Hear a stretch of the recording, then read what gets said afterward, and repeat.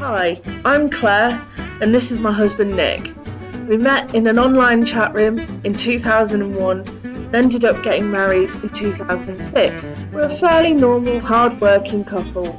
We love travelling and enjoying a drink or two. In early 2020, we decided we wanted a whole new life-changing challenge. So we said goodbye to our jobs. We sold our Wiltshire farmhouse.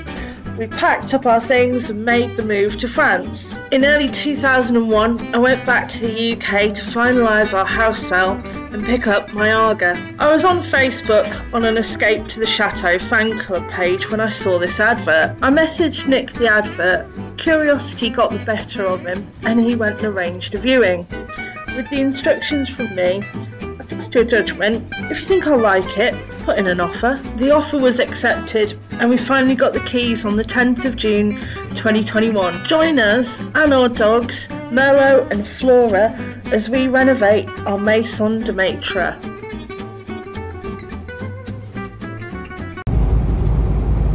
It's a Sunday morning, I'm on my way to work. Oh, the hunt's out. It's about -1, if not lower. And I'm just driving really slowly because there's this thick pea soup-like fog. I tell you what, I really wouldn't want to be out hunting in this. Yeah, driving along and it's now just gone down to -2. I get the impression that they don't grit the roads around here. It is just really, really white and frosty.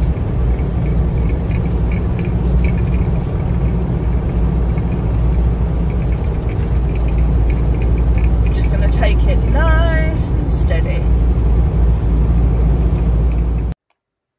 Flora, Merlot. Now we need to have a chat. Nana and Grandpa Butcher are coming. And you need to be on your best behaviour. Best behaviour includes no jumping up. No weeing randomly round the house. Flora, no indoor poos of any kind. Especially behind the sofa where we think we won't find them. And just generally acceptably good dog behaviour. Merlot, Nana doesn't want to play throw. Flora, do you agree? Thank you. So today I'm in a part of the house that's between the livable part and the Maison de Maitre. With this, all this insulation, actually it's above a finished floor. And a room which has windows and lights, but this is above the kitchen, and over there it will be above what we're using as the living room.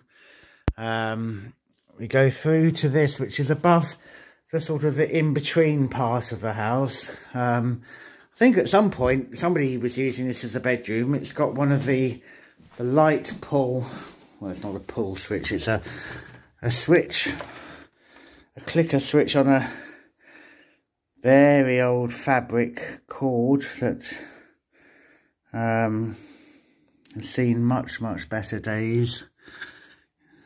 So it's a room that has a window, has power, the ceiling was done. It's actually got a few hooks in here. So I don't know if it was used as a changing room or a bedroom at some point in its past. It's just an empty bit of attic space. Anyway, the reason I'm in here today is because this wall here, if I was to go straight through that wall, I would be in the top half of the kitchen in the Maison de Maitre. And at about that height is the floor. And above there, obviously the house goes up. That's just a view of this attic space going up.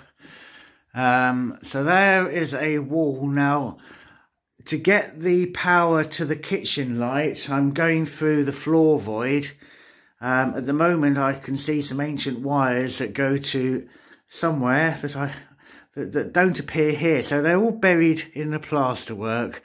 And rather than me channeling out all the plasterwork, a much quicker and easier solution to get that light wired in will be to drill through the wall here, hopefully at the right height, to get into the floor void between the kitchen and the bedroom above it, where I can then get the wire going straight through to the point where the kitchen light comes down. I'm going to start the hole with these 600mm drill bits. It may not be long enough. I may need to go and get my metre long drill bits. Now obviously the drill diameter is larger than I would need for a cable. Part of the French electric regulations is that cables passing through walls have to go through a ducting. So it's like a flexible plastic sheath that the cables pass through. So it needs to be big enough to take that. So there you are, that's what I'm going to start doing now. So while Mum and Dad Butcher are over in France, me and Nick are probably going to be doing the bulk of the driving whilst they're here. So, whilst it's a lovely day, it's time to clean out both of the cars, which are full of sand and rubbish and bits and pieces. So that's my job for the afternoon. The other thing to say about this room is that at some point they obviously had a lot of leaks, because this part of the house, on top of those wooden boards, there is a profile sheeting which is a waterproof barrier, which is formed in a shape to take the Roman canal tiles. So they had it re-roofed at some point. Obviously it was leaking badly. Whether it's down to just that leaking in here, or woodworm, or a combination of the two, some of the floorboards are past their best. I've just put my foot through that one. So this is the back of Nick's car and all of the mess left over from New Year's Day on the beach, and I very much doubt that my in-laws would like to sit on that.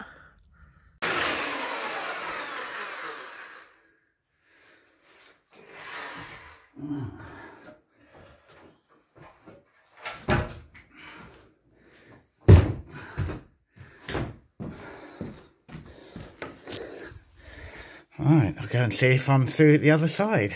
With the dogs not liking the Hoover, I've managed to shut them in the house for the majority of this, hopefully.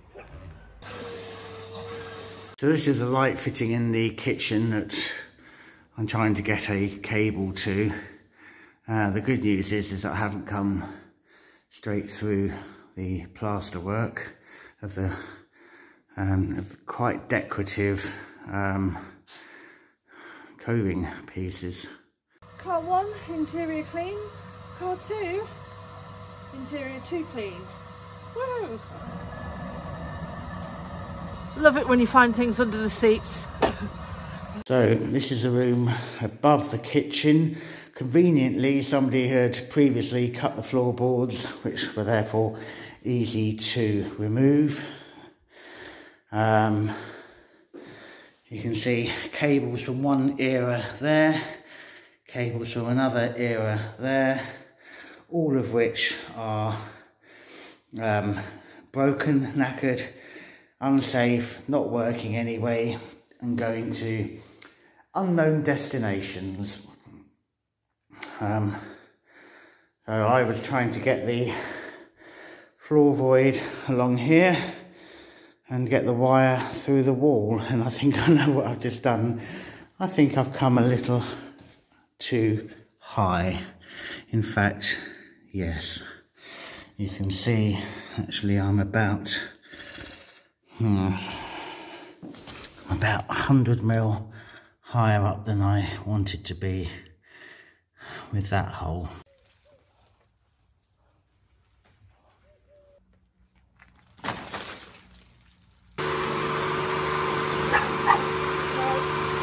One down.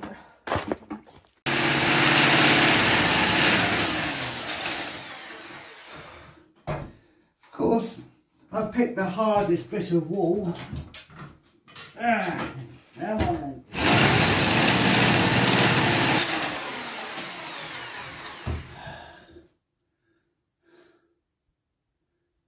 That's rock solid.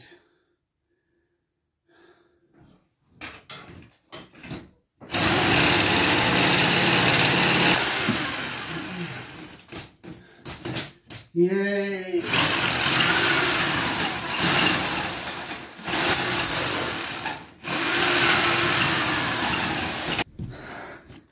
And I'm relatively confident that that is through where I need it to be.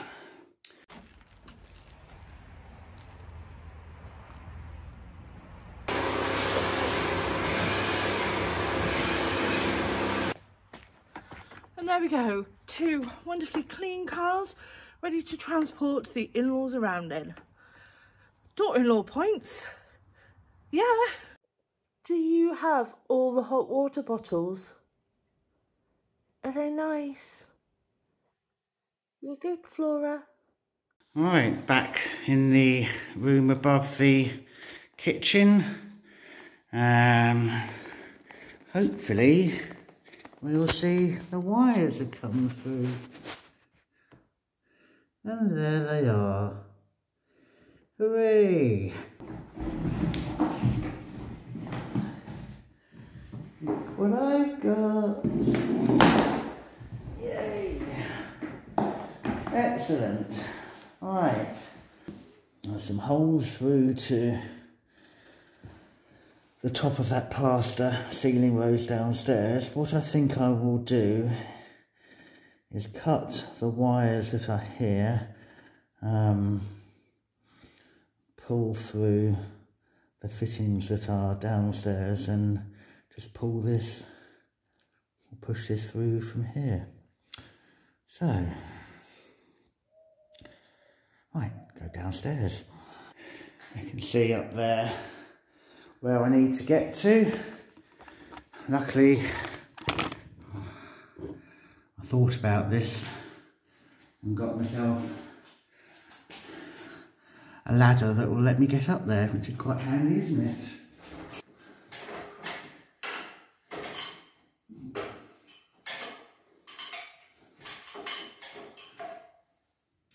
I don't want to damage this plaster ceiling rose because it is beautiful. Right, that was fairly simple.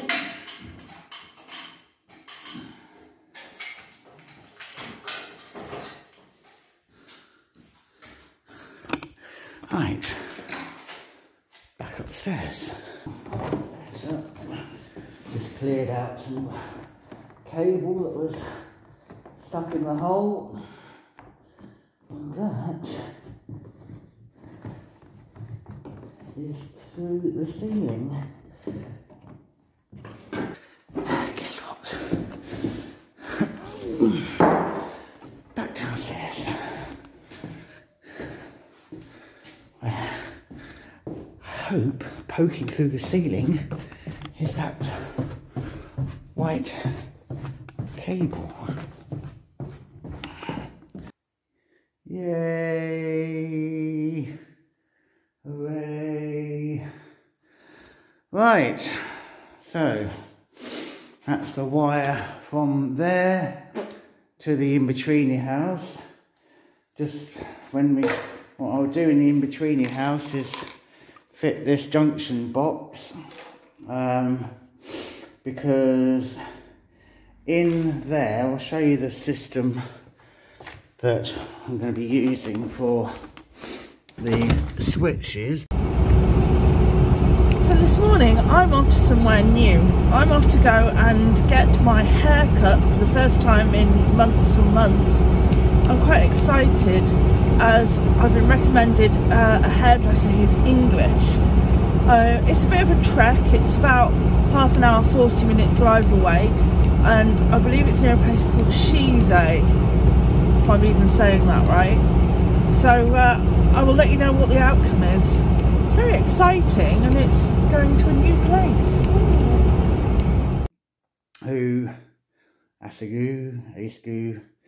Anyway, they are kinetic wall switches, so it works wirelessly.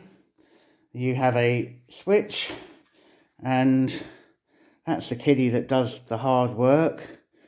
You pair the two together, and then this is the switch. There's no batteries. It's never going to run out of batteries. No, there's any changing. Every time you press the button there, every time you press it, it creates enough energy to send the signal to the receiver, which switches the wires on or off, and therefore the light will be on or off. You can pair multiple switches to the one light, or one switch can do multiple lights.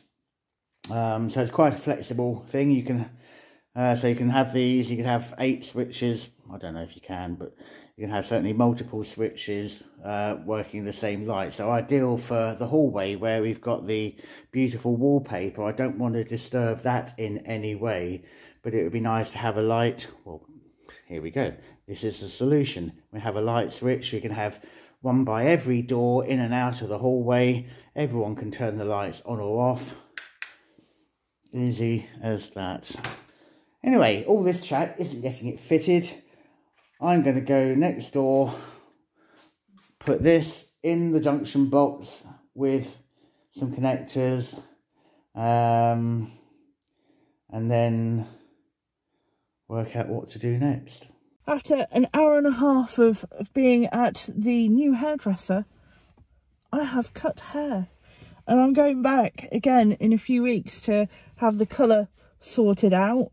Yeah, I'm really quite chuffed. Well, that all went wrong. I just was poking the wire down through the ceiling, and that was fine. That was no problem. All the wires from this consumer unit go elsewhere. Now, I've shown you this consumer unit and shown you quite how ancient it is. There's no disjuncteur, which is a safety disconnect device. However, that's not to say the house is not without one, because this here is the main energy supplier's disjuncteur, which is the safety thing. So if there's real bad problems in the house, that will trip out before it blows up the rest of the network for everyone else in the road. On this disjuncteur there's a red button which disconnects the electric supply to the house, and a white button which reconnects the electric supply to the house. So I thought, well, if I'm going to be putting cables to the consumer unit, I need to turn the power off. So I pressed the red button and the power went off. And I thought, oh, that was easy, let's turn it back on again. And I pressed the white button.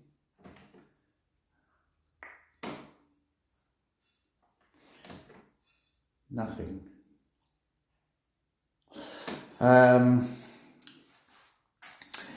It's got these tabs on it which are there to prevent people like me opening it up and having a look and doing anything that we shouldn't be doing. I've tried restarting it with all the switches off, so there's no load. All the upstairs lights off as well, which we know there isn't a switch for, but I turned everything off and it didn't start up again.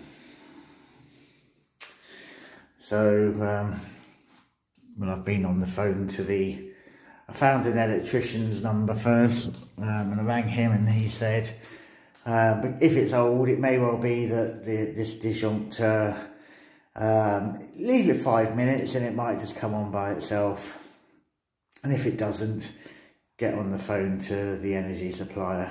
And so it didn't come on after 5 minutes, or after half an hour, or after 45 minutes. So I was on the phone to them. I've got through to an emergency breakdown number, and so she's going to get an engineer out this afternoon. So whilst Nick is with the EDF man, trying to sort out the electrics, me and the dogs sat in the bedroom in the dark, kind of just really waiting for the power to come on. It's a bit boring. So the electrical engineers have just arrived. I've explained to them what the problem is, and they're going to swap it over. The whole brigade has arrived. I think you may have to go up and do something up the top, I'm not sure. The electric is finally back on, and it's time to get ready, or start getting ready for the arrival of Mother and Father Butcher. Ooh. Well, that only took about a quarter of an hour for them to do. We've now got a shiny new disjunctor. When the men came, they opened that box, which has got 4 enormous fuses, each about the size of my finger.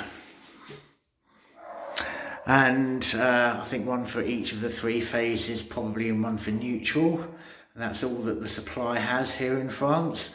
You don't get an earth from the energy company.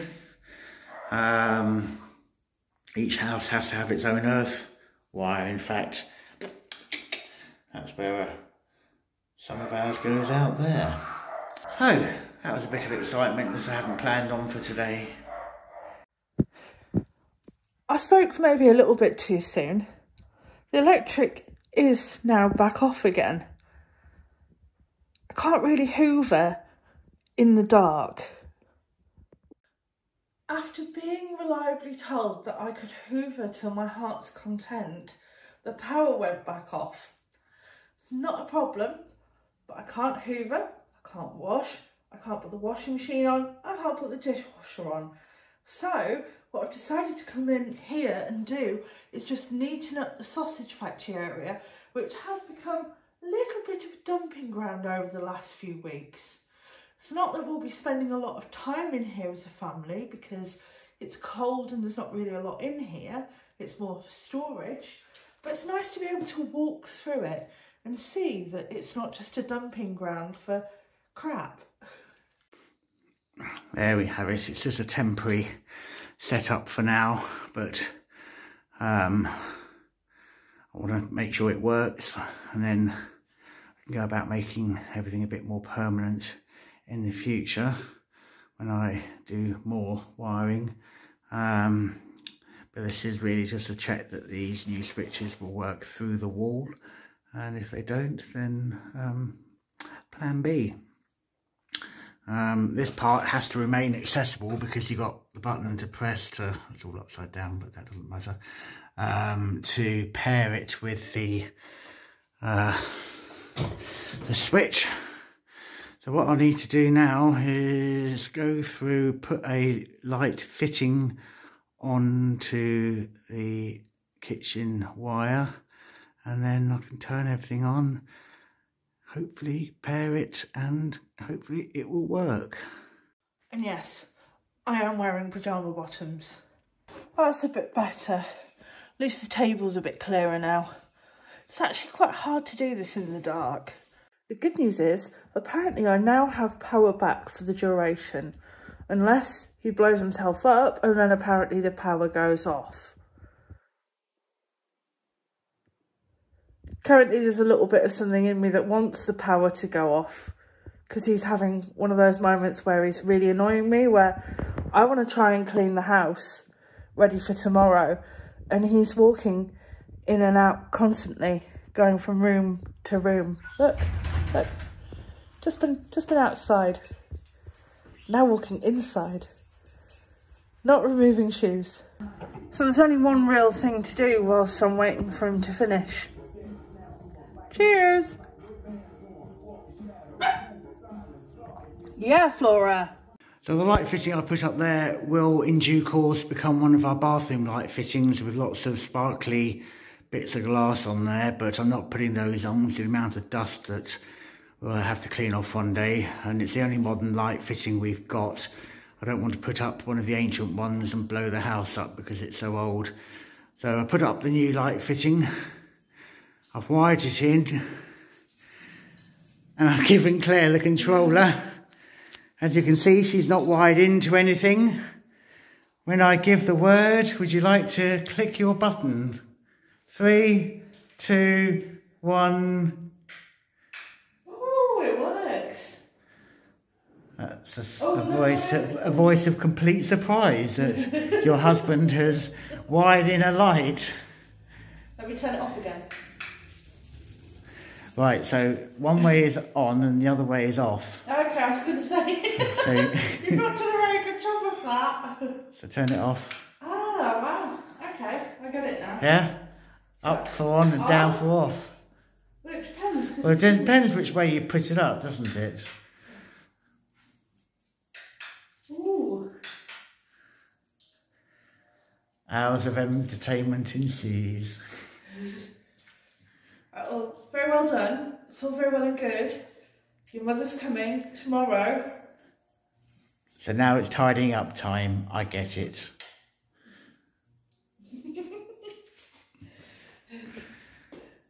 Any positive words to say? It's lovely. It's really lovely. I'm really proud of you. You've not blown yourself up. Well done. Okay. Let's clean.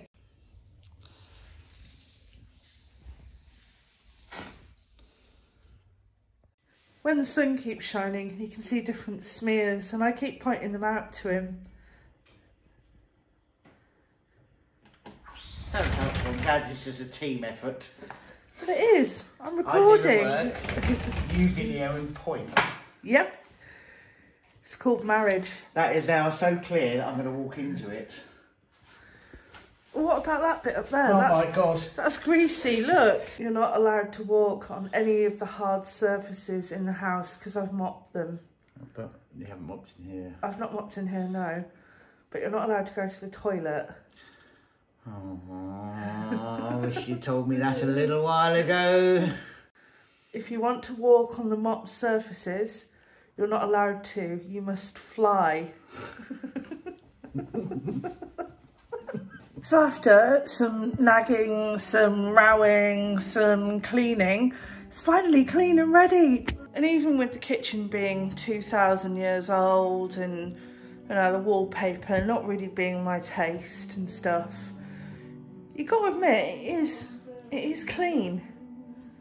You're not allowed to walk on the mop floor, you have to levitate. And the other thing that you kind of got to remember is that we are renovating the house next door, you know, so there will be dust, there will be dirt, and it won't always be perfect. Oh, I've just been and done my final shop before the in-laws arrived, and I just looked at my car. I only washed it 2 days ago. But what's the point? So we now have how long left to go?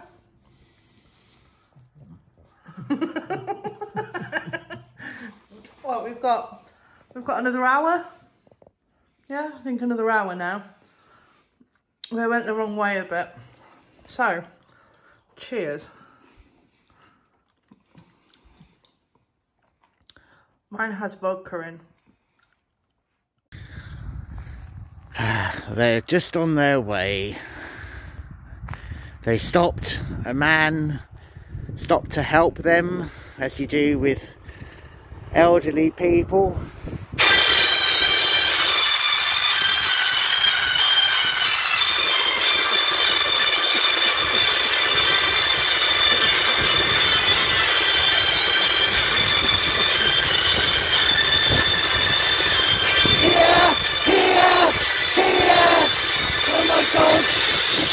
What are you doing?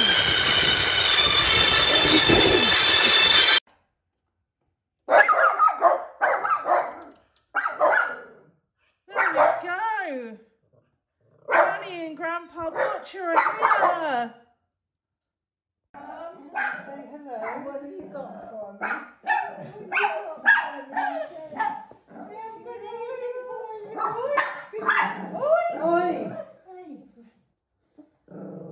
Oi! Oi! Oi! Oi!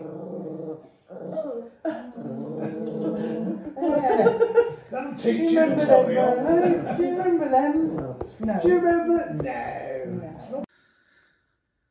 Oh, this morning I've come down to the cellar, and this is where we keep the more special bottles of wines that we own. And I've specifically come down here for this bottle here. Not just any bottle of wine. This is something a little bit special that you don't necessarily find every day. This evening, as a treat from my father-in-law, I have been on the internet and I bought a film that I watched many years ago called Bottle Shock. Bottle Shock is a film about a very famous wine tasting that was held in Paris in the 70s called the Judgment of Paris. And the Judgment of Paris was basically a competition between France and America and the wines that they both produced, because nobody thought that there could be any wines that were superior to French wines. So they pitched Bordeaux Reds against Californian Cab Sauves, and they pitched French Whites against Californian Whites, particularly Chardonnays. My employer, who travels the world, was in America last year, and I was chatting away, and I very kindly said, do you think that you could bring me back a bottle of wine? Because I've also always wanted to try this wine. So this is a bottle of Chateau Montelena Chardonnay. It's a 2019, it's not a 1976 bottle that won the Judgment of Paris, but it is from the same wine house that actually won the Judgment of Paris on the white grapes, the Chardonnay. Now, I don't think that my father-in-law is necessarily a lover of Chardonnay, but I thought it was quite a nice thing to do. So I'm going to go chill this, and then we'll wait and see how it's received this evening.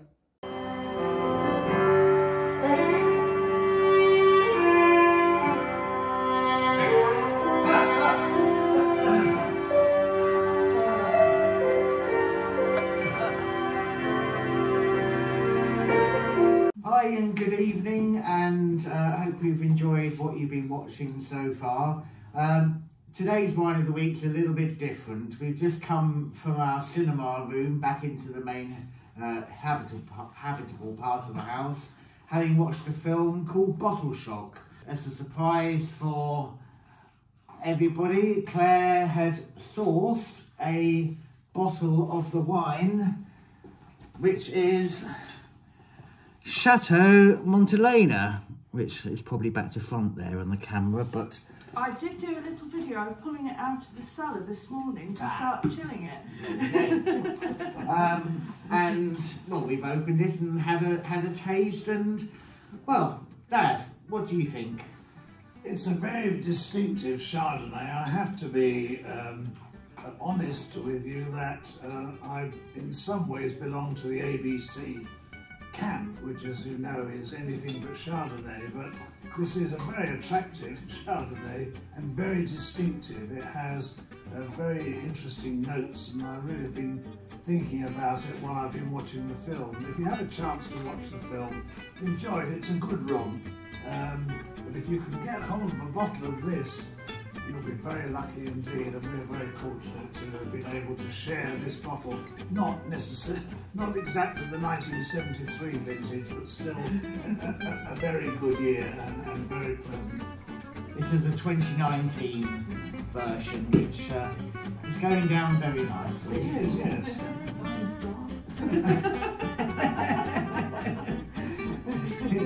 Well, so Surely there's not another one, Stella. So, cheers. Cheers, and Cheers. yeah, thanks for watching again. If you've liked this week's episode, click the like button. If you're new to this and you haven't subscribed, click the subscribe button. And well, You can also find us on Facebook, Twitter and Instagram, or on our website at www.theexpatbutchers.com. So until next week, cheers.